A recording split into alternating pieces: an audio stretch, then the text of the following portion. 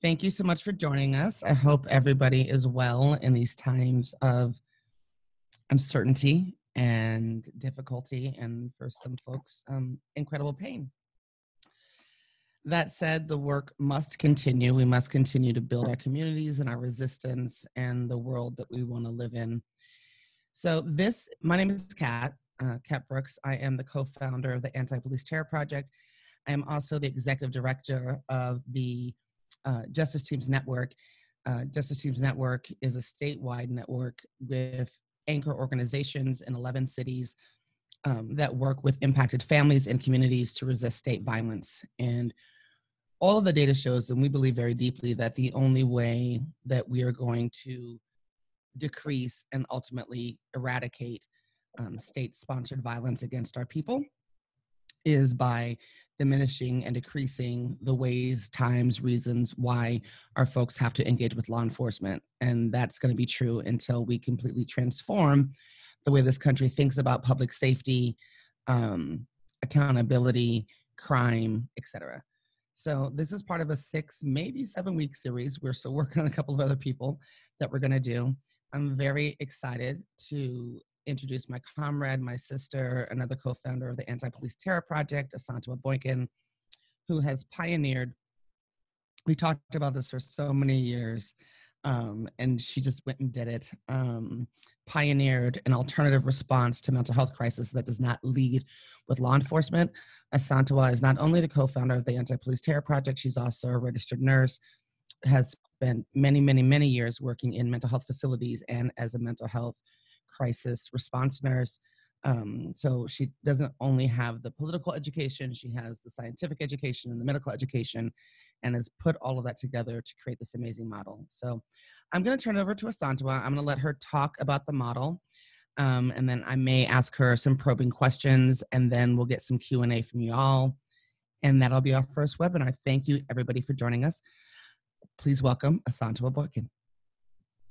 Peace. Thank you for that humbling introduction.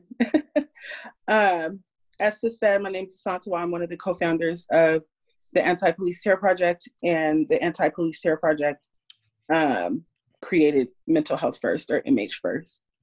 I think what we found is that we were providing the type of care that we wanted to see to our folks, right? Our immediate and then also distant circles of folks that we were in space with.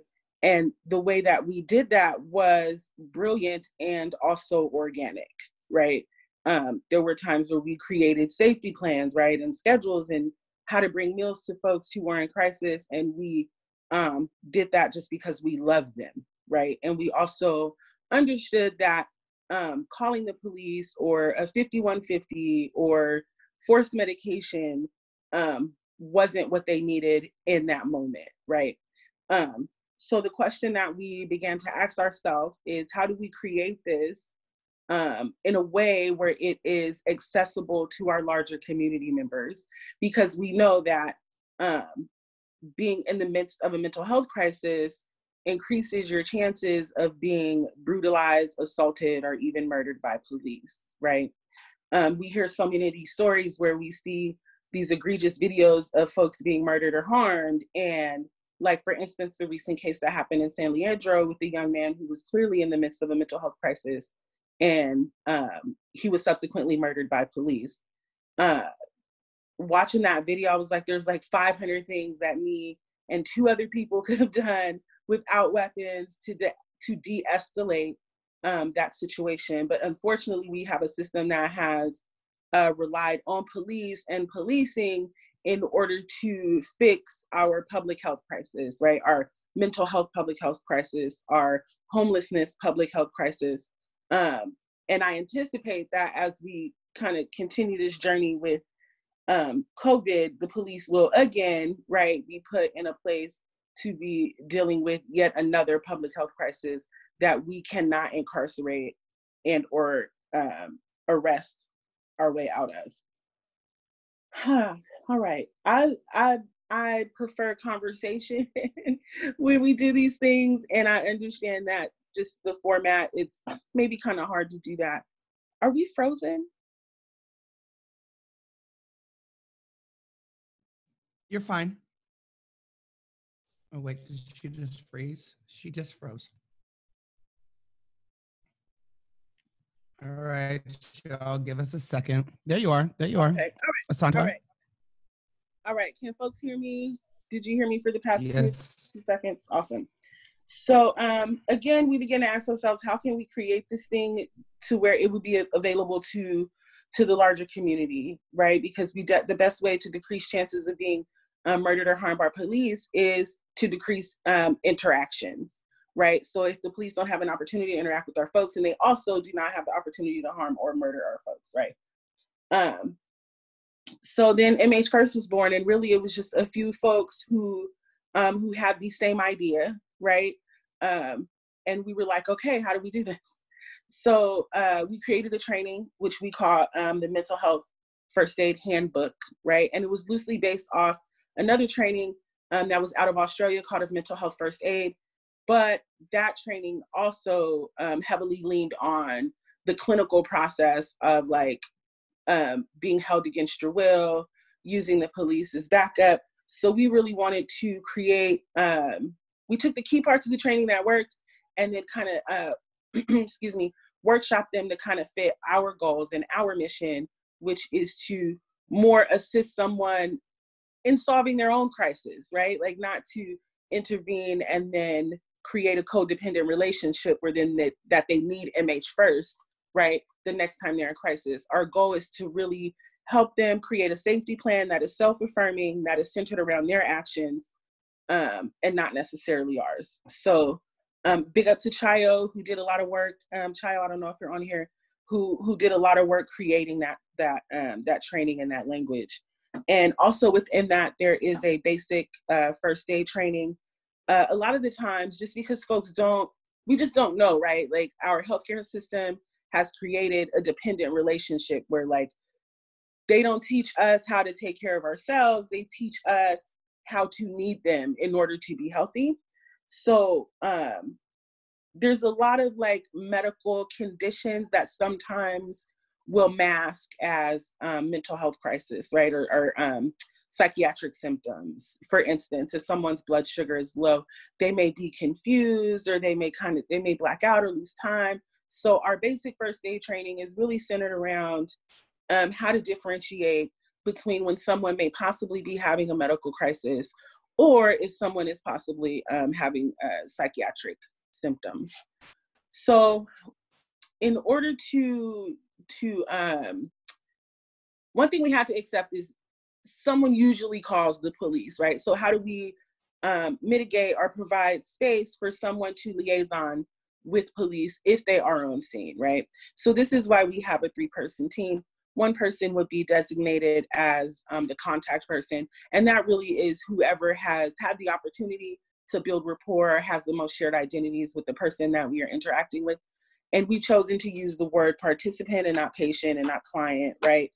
Because we are all participating in mitigating the crisis that our participant is currently in.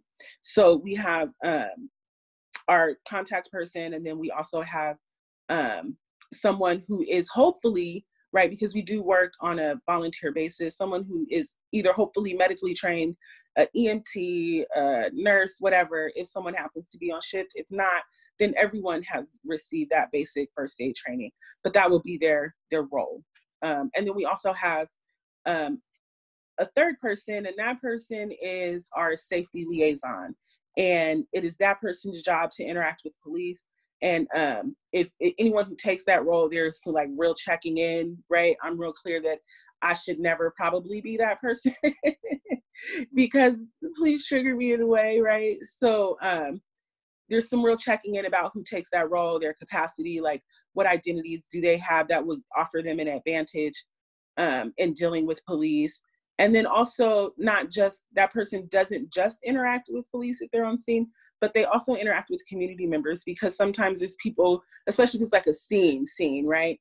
Like folks are onlooking, folks have questions, folks are making comments, and it would be that person's job to kind of interact with folks and take a second to maybe offer education, not really giving details of the situation, but just kind of providing care for community members who may be looking on and perhaps be traumatized or even triggered.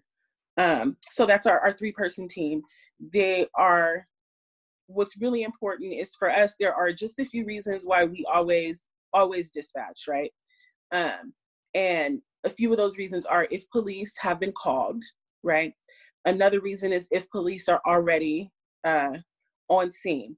And then we ask the question, are you safe, right? Because when we think about the mental health system as it currently stands, the primary question that you get asked is, do you want to kill yourself? Do you want to hurt other people? So, and so, folks answer yes, some folks are sincere, sometimes it's conditional. So what we really want to do is ask that person, are they in a safe space, right? And if that answer is no, then we always dispatch.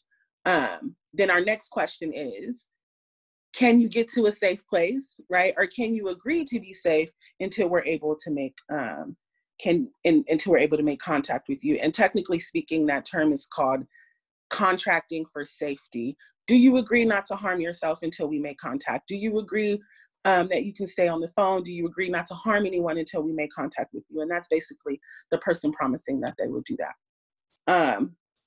Another key, just a couple key things in case folks were thinking about replicating, duplicating, doing something similar. My inbox is an open door. So if you have questions, you're like, hey, we want to throw down, I'd be happy to talk to anyone, do anyone. There's no, not do anyone, Jesus Christ. Have conversations with anyone who's like looking to do, you can share my email, Annie, who's looking to kind of do similar work. So email me or shoot me a DM on Facebook and I'll gladly, we can have a conversation. But one thing to be aware of are no one that works for MH First is employed. Everyone's volunteers. And there's a really good reason for that, and it's a legal one, right? So anytime someone is providing care to another person within the scope of their knowledge, they technically are operating under Good Samaritan laws, right? And Good Samaritan laws protect you in a way where if something happens to said person, then you are not legally responsible for that. As long as you are unpaid and you are working on your own accord, and you don't do anything above your knowledge base, right?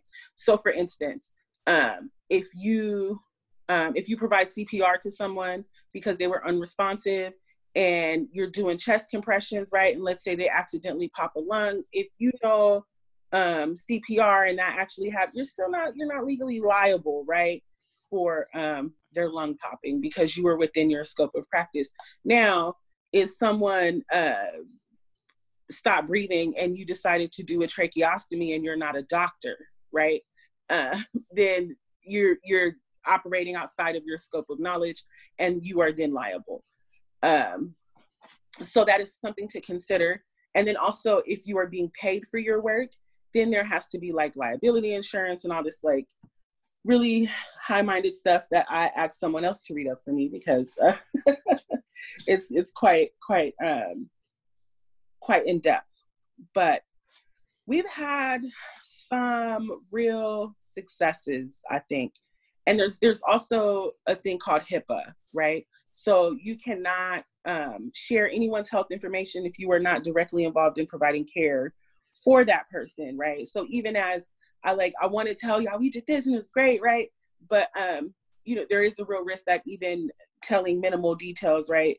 One might be able to be like, oh, that was Shirley, right? Because I have a friend who did that and she lived, right?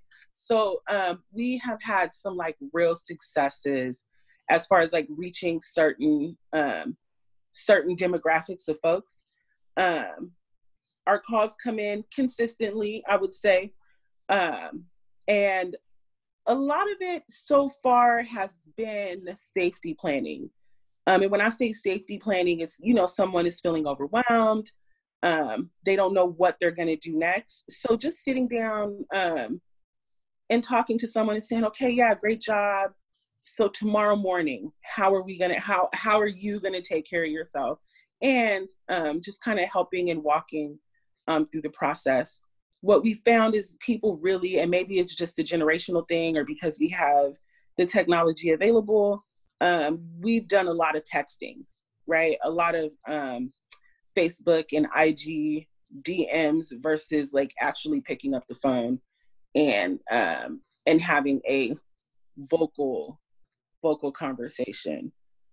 So we've had some really awesome community partners who have offered us space and resources. We are currently housed at Transitions Buprenorphine Clinic, which is a well-established buprenorphine clinic here in Oak Park in Sacramento.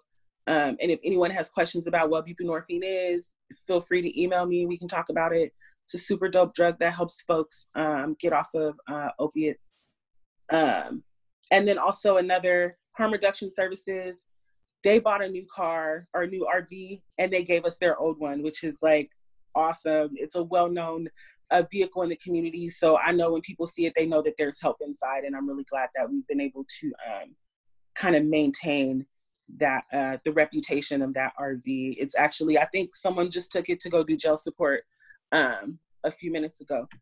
So yeah, that's MH First. I feel like some of our next steps is figuring out how to get our name out there, right? Because we are working on volunteer basis. Only any funds that we've raised previously were just like straight up crowdsourcing, right? Just other folks in the community who wanted to see this happen as well. So yeah, we're working on advertising, getting our getting the name and the number out there so folks can utilize it when they need it. Yeah, there goes the Facebook dope. And we have a little ambulance with the cross on it, right?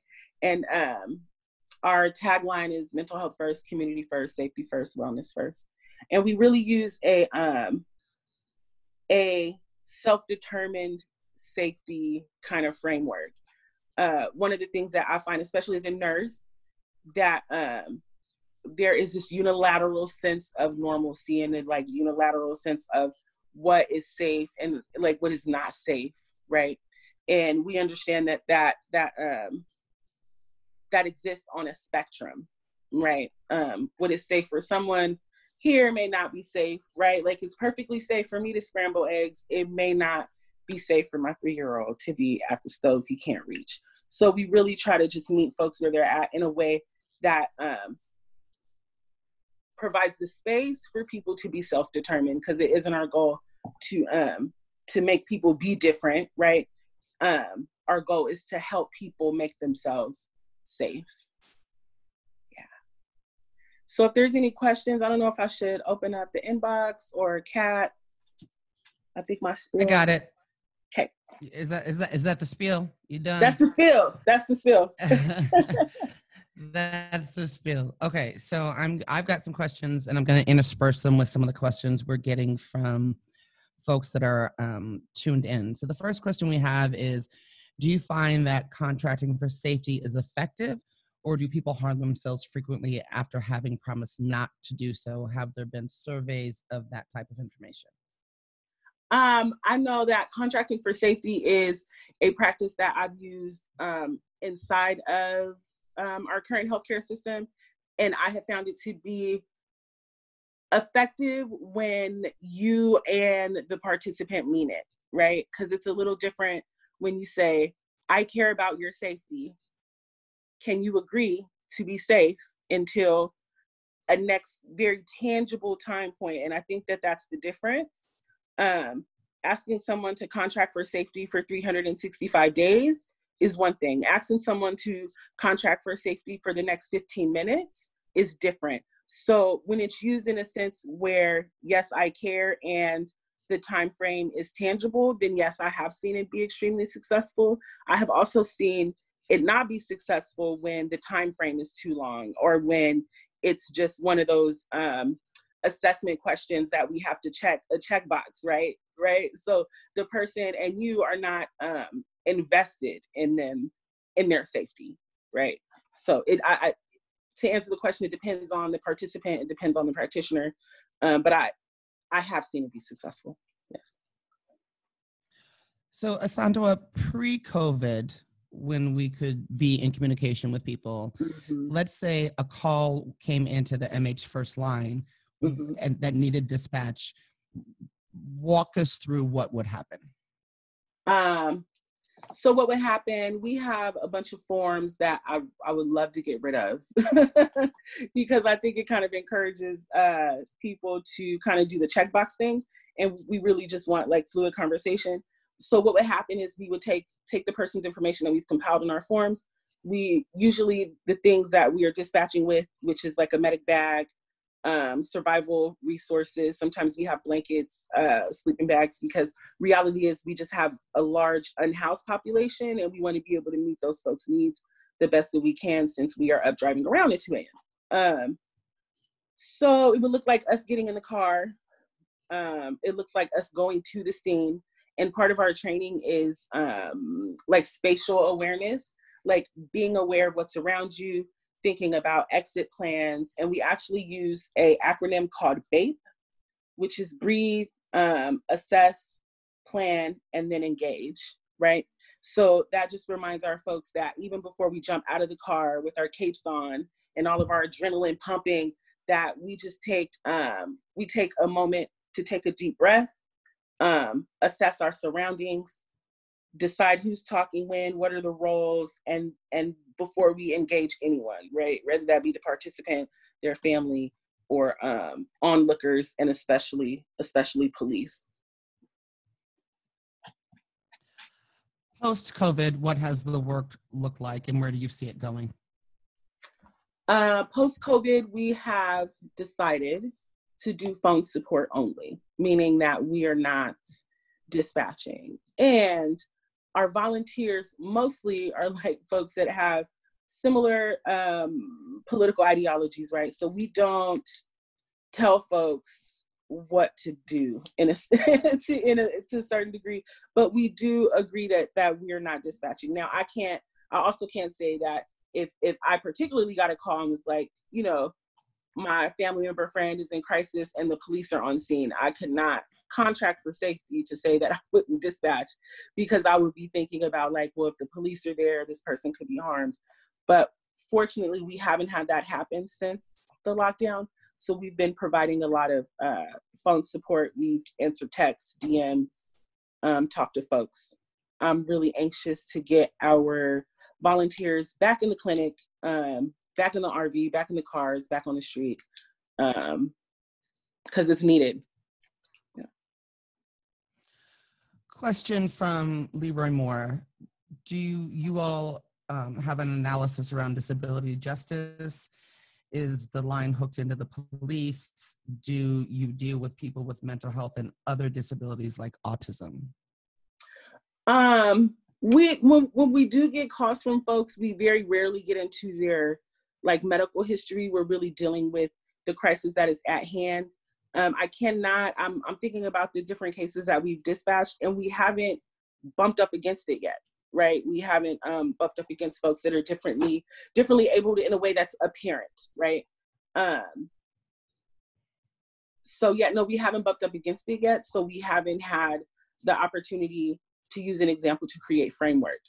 What I can say is that we treat everyone the same, right? We treat everyone with the assumption that they are capable of taking care of themselves, and that we are simply there to assist them in doing so. Question. Bunch of questions. Okay. John asks, can you describe interaction with the police when responding to a participant and officers show up? So our ideal framework looks like, hello, officer, we are MH First, and explaining what MH First is. And then also explaining that our goal is to help this person through this crisis, and that right now we don't believe that police assistance is needed. We have not had the opportunity to, and we kind of kick this like back and forth, like how do we introduce ourselves to PD, right? Like, do we say, hey PD, we're MH First, we're in operation on your streets, watch out, right? Or do we wait for the opportunity to start to, because we're gonna have to have a relationship. And when I say relationship, I don't mean like we're gonna have to be friends, right? But we do have to have a relationship with PD. And what we've decided is to wait for the opportunity for them to address us while we're on scene. That way they have an acute understanding and awareness of who we are, why we're there. And it isn't our goal, and we have to kind of hammer this part into the training, where it is not our goal to be contentious with PD while on scene, but it is our job to kind of keep them busy and away from our participant, especially if their assistance isn't needed. Asantewaa, can you talk about the ways in which Sacramento has responded? And I'm not talking about the people, I'm talking about the system.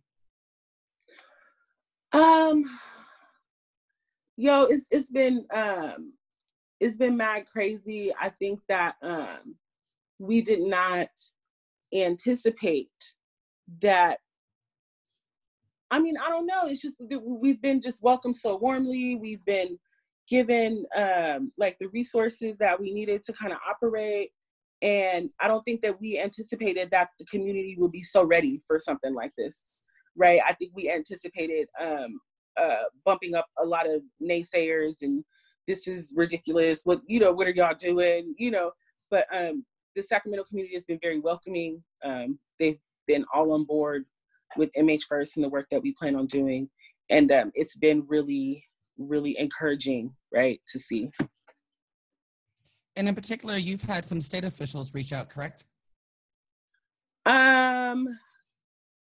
Yes. I mean, I think this is important to talk about because there's so much as people, think about this and either engage with APTP in other cities to build this, it's important to recognize that like the state will see something that is working or that the people are responding to and try to engage. And I think talking to people about what that has looked like and what boundaries you have put in place, I think could be helpful. Right. So I know, for instance, for one, like my job had got wind that we were like building this thing, and they approached me and were like, hey, we would like to feature like your program on this, whatever it was, right? And I was just like, but the only way they can do that is they had to say that they somehow helped me build it. So, right. So they said, did we provide you any resources? And I was like, no. Well, did we give you any days off to work on it? I was like, no. They said, well, did we give you any paid time off? And I was like, no. Any unpaid time off? And I'm like, no, right? So we have had to be guarded, right? Guarded in a sense where we rely on each other for kind of like sounding boards in a sense, because I did go to some of my colleagues like, this sounds shady, right? I just saw someone say shady, like, yeah, like it felt like mad shady. So there are instances where like we've had, I think one of the BOS, someone was just like, hey, let us take care of your RV like registration. And we're like, I don't know, right? But then they also had a very personal relationship with the things that we're working on. So it was kind of like understood. So being discerning about who we've accepted resources from, who we've decided to be in collaboration with has definitely been a learning process. Jadelyn asks, what does your aftercare look like for folks post the immediate crisis? So there is no official framework for it. What we do have is a booklet that kind of travels with the phone, right? And with our files. And it's a follow-up book. So if I take a call from someone and I've done this, I've been like, hey, could you call X person back at X phone number and ask them A, B, and C, right? How did it go? Like, for instance, one person's safety plan was they were going to get up in the morning and write down how they were feeling and take a long bath. So I wrote a note, will you check in with X person and ask them how did their bath and what did they write, right? So then the person who's next on shift would pick up that phone and call that person and check in with them. And we actually had had a similar situation happen, and that person was super appreciative that it wasn't just that one phone call, that they got another one, right? And that they felt they were being held accountable for what they said they were going to do for themselves. Nice. Guadalupe would like you to reiterate, Asantewaa, who is on your team and what roles do they play? Yes, we have a, the name of this person like goes back and forth. It's the crisis interventionalist, and that is really the person who is engaging with the participant. Then we have a first aid person, right? We hope that that person is medically trained. If not, then we offer basic first aid training. And then we also have the safety liaison, and it is that person's job to interact with community members, more specifically to interact with police, and hopefully give them some information on what de-escalation really looks like. And so do people sign up for shifts, meaning like, from 9 to 12, you can call Kat to go out, or from 12 to 3, you can call Annie to go out? Like, are people on call based on the rest of the way their lives are structured, particularly since this isn't a paid gig? So there's our pre-COVID and our post-COVID, right? So pre-COVID, literally folks were in a clinic from 7 p.m. to 7 a.m. and they signed up for those shifts. We were in conversation about what does it look like to split shifts, because sometimes folks have a really hard time staying up all night, right? But we also don't require folks to stay up all night. Like, we do sleeping shifts. So even if you're on shift, you do get the opportunity to like take like a 3 or 4 hour nap. And it really is an agreement about those folks that are on shift. Like for me, I don't need to sleep. I already work night shift. I'm used to it, right? So largely, I will let the folks that I'm on shift with, right, take as much time as they need to rest, because most folks aren't used to being up all night. So post-COVID though, literally there's been like some core like folks who are at the table, and some of our most consistent volunteers who are literally taking the cell phone to their home and answering the phone there. And we have a singular phone, and the reason why we don't allow like folks to get calls to their personal phones is because there's the HIPAA thing, right? We're humans, sometimes humans have poor boundaries, and it's just a safeguard that our participants' names, phone numbers stay in a location that is not being passed around, right? Because other words, if we forwarded, then so-and-so's number would forever be in my call log, right? And we don't want to create that situation. So the phone will get passed around post-COVID. Pre-COVID, we were all in clinic together. We have a question from Shirley. How much training and requirements is needed to volunteer, and what are the expectations for volunteers?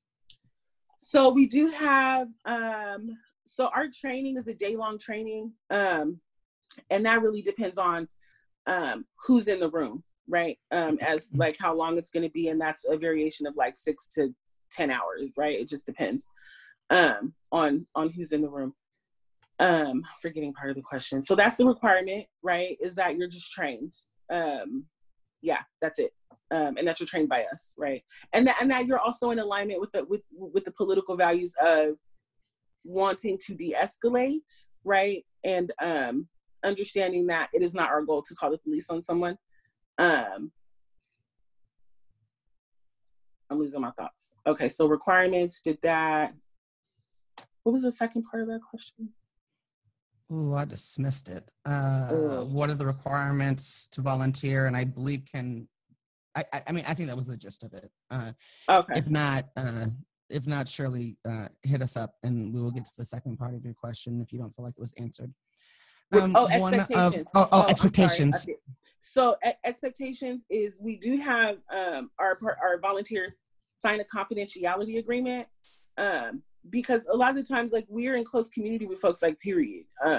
Like, even without like being in the same community, we are all typically just like an arm's distance from each other socially. So you have to agree to not share any information from your calls with anyone, period, point blank. Not only because it's like the right thing to do, but also we don't want to violate anyone's health information. And I left out an important part of our team. I'm sorry, Kat.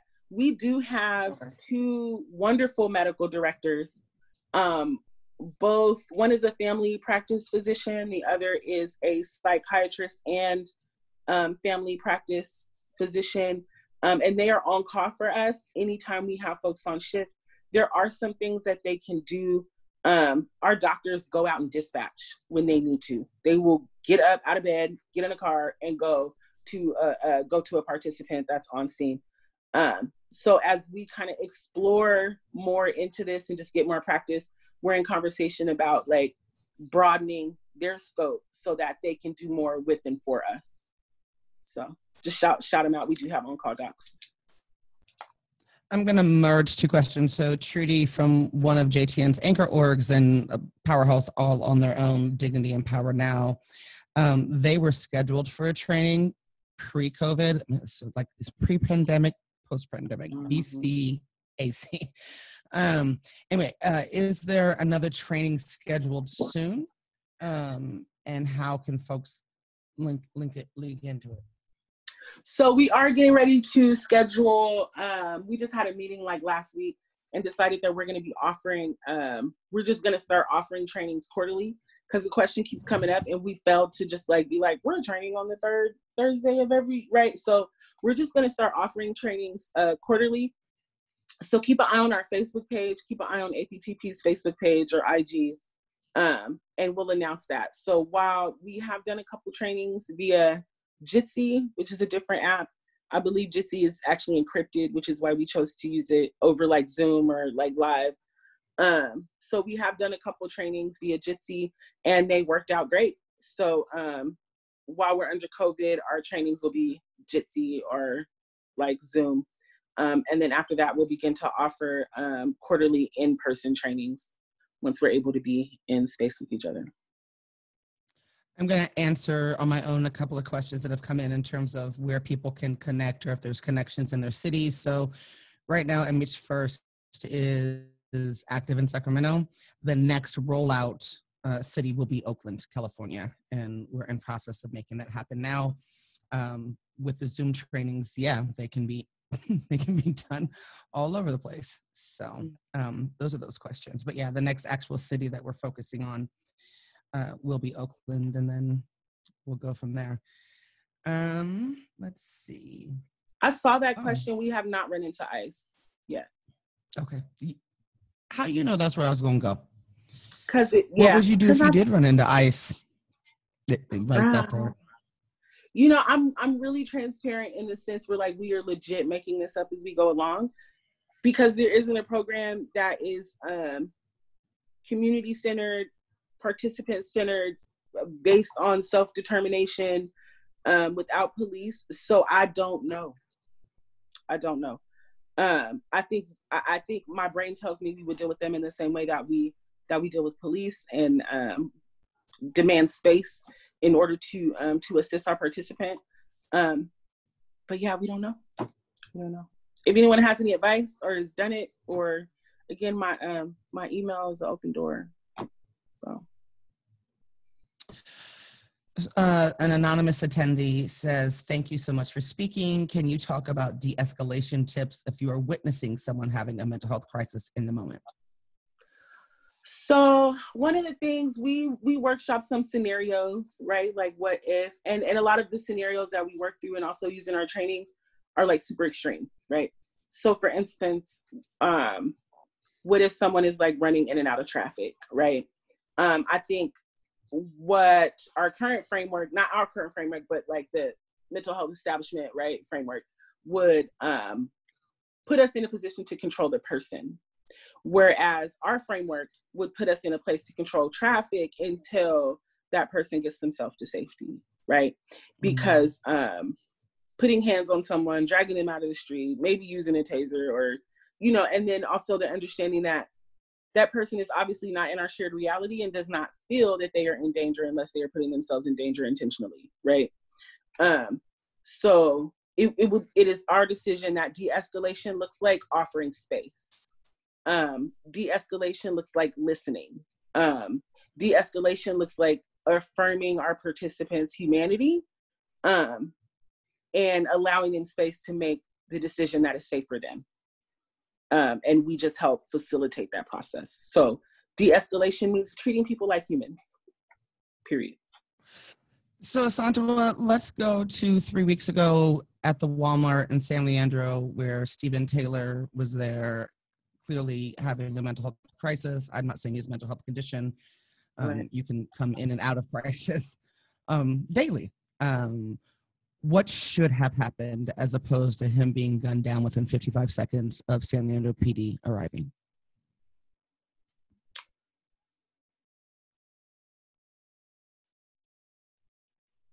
I'm trying to like center myself and not curse. You can curse. We don't have no FCC when I'm on a radio show.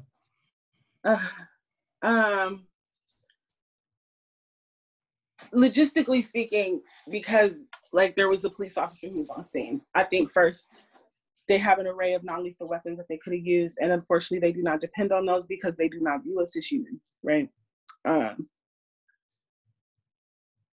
There was asking the young man what he needed, right? There was asking the young man what he wanted. There was asking the young man what is his goal, right? Because a lot of the times when folks are in crisis, they have a need, but perhaps do not have the language nor capacity to express those needs, right? And then we fail to ask that question, right? Sometimes our system is focused on controlling our behavior and not taking care of the person. So had MH first been on the scene hypothetically, our first question likely would have been, what is it that you need? And depending on the answer to that question, we would have tried to provide or assist him in meeting that goal, right? Because it was a public place, the folks that were yelling, screaming in the background, our safety liaison would have been having conversations with those people about how it's as important for them to remain calm as it is important for him to remain calm, right? Maybe even asking folks to give space and a perimeter, so to increase the chances of that young man being safe and of them being safe. Had the police shown up, we would have reminded them that they had non-lethal options if they had to engage, right? And hopefully, if they had to engage, he wouldn't have been shot. Maybe he would have been tased, which is not favorable, or maybe he just would have had his ankle broken. And I'm just speaking in real terms, right? Not like in the utopian, well, what if and all this. No, like hopefully, maybe he just would have got a broken ankle, or maybe he would have got tased, but he would have been alive, you know. Sandra, what do you say to people, particularly law enforcement, right? Because their response is civilians are not equipped to deal with these kinds of issues. What if somebody has a gun? I don't talk to police, so and hypothetically, I would probably say "fuck you." No, really, I'd probably say. I did say we weren't on my show, so there you go. I would probably say "fuck you." Yeah, I don't know. You know what I mean? People, you got a gun, people got guns. There was like fucking people on the Capitol steps with guns. So I don't even understand that rationale, right? Just because someone has a gun does not make them immediately unsafe.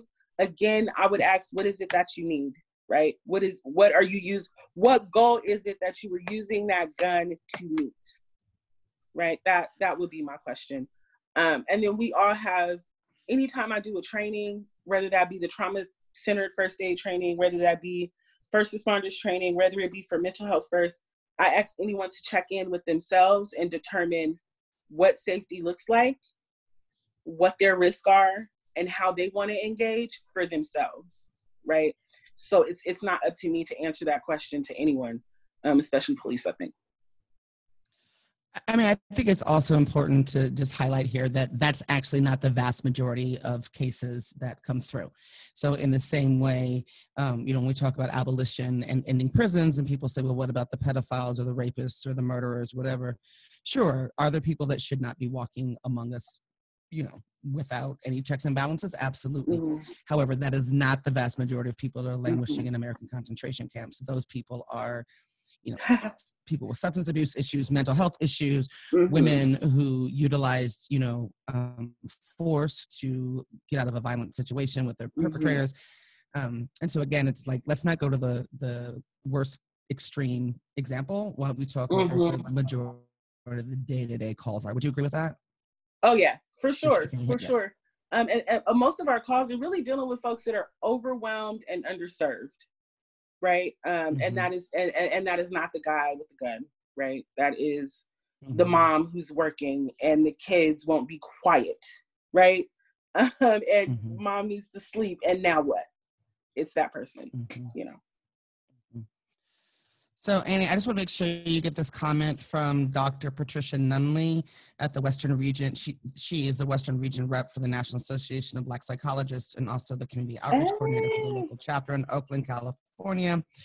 They would like to invite Asantewaa MH First / APTP to present to them. Annie, you got it? Okay, great. Annie says she's got it.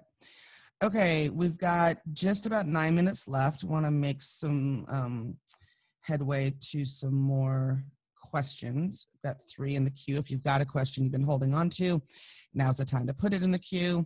Okay, so Tasia, yes, there's going to be quarterly online trainings. So I'm going to skip that one. We are going to have more of those on Jitsi. Lindsay Felton, is there a list we can sign up to get trained when MH First comes to Oakland? Lindsay, please follow the APTP page for that information, and hopefully you're signed up to get our emails. So I'm going to go through that one. Rachel says, I really love this model and appreciate that you have found ways to build this program outside of the mental health system. I am just curious how you feel this has been beneficial and what challenges has it brought? I think the most, I don't know if this is going to sound weird, but I think the greatest work that we've done is allowed people the space to reimagine. To reimagine what healthcare looks like, to reimagine what mental health care looks like, to reimagine what our treatment and safety plans look like and feel like, and who's in the center of them. We've had the opportunity to see how someone is treated differently when they show up to a hospital with an advocate next to them. And I think that as a group, we want to explore like what that looks like, right? Because it is currently part of our framework to like walk folks into the emergency room if that's what they need, right? But now I'm wondering, what does it look like for us to stay? You know what I mean? Stay as long as we legally can. What does it look like for us to stay? To continue to provide support, right? To someone who is obviously maybe not in our shared reality, but also having to bump up against a healthcare system that is like mad traumatic, even when you're not in crisis, right? Especially if you're a person of color, especially if you're someone who's differently abled, especially if you're non-binary, trans, queer, right? Bumping up against the healthcare system consistently that doesn't affirm who you are by your own definition, right? Or even a healthcare system where normalcy is dependent on whether or not you're white or male, right? Like being white and male is normal, everything else deviates from that, you know? Yeah, I hope that answers your question.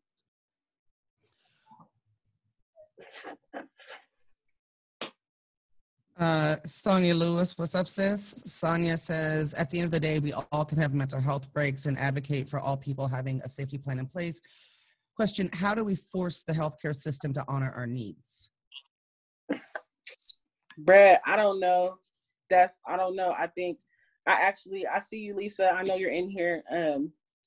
Lisa's an elder. She's also, for me, she's an elder like in the healthcare field, right? I don't know, man. It's it's a good question. I feel like the healthcare system creates codependent relationships, right, with our population. I feel like the best thing we can do is just is to give folks the information that they need to take care of themselves. And also giving them the kind of education that allows them to interact with our current healthcare system in a way that they're informed, right? Like they know what their rights are. They know, like, if you tell the doctor, I think, I need to be scanned, right? And the doctor's like, nah, you don't need to be scanned. How to tell the doctor what I need you to document in my chart, that I requested a CT scan and that you're refusing it, right? Just those little tidbits kind of empower folks, instead of this relationship between you and your doctor being just do what I say and you'll be fine, right? Because that's not always the case.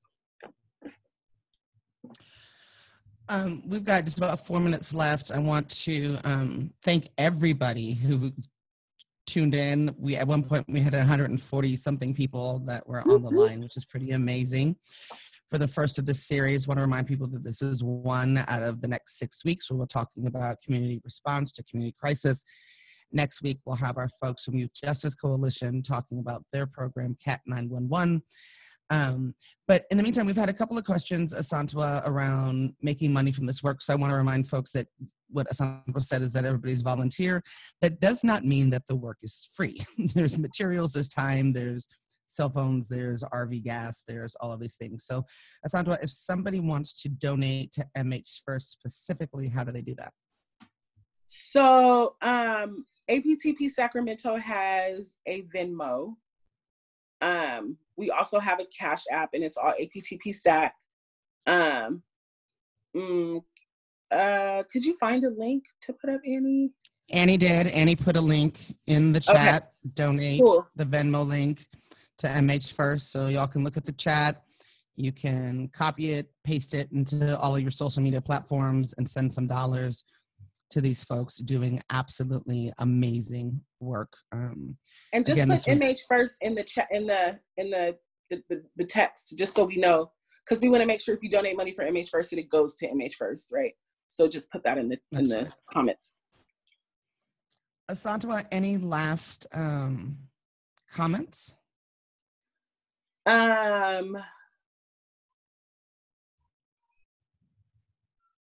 We've spent a lot of time attempting to dismantle the systems that don't affirm us, and that is valid and necessary work. And some of us are going to have to start building the systems that we want to see, with the framework that affirms us, with a framework that centers us.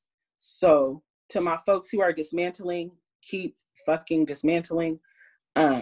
To the rest of us, let's get creative. And that was really why APTP was born, which, for folks who don't know, was based off of a comment Asantewaa made after a protest, like one in the series of hundreds of protests, where Asantewaa said, I feel like we're chasing dead bodies. We're in my kitchen.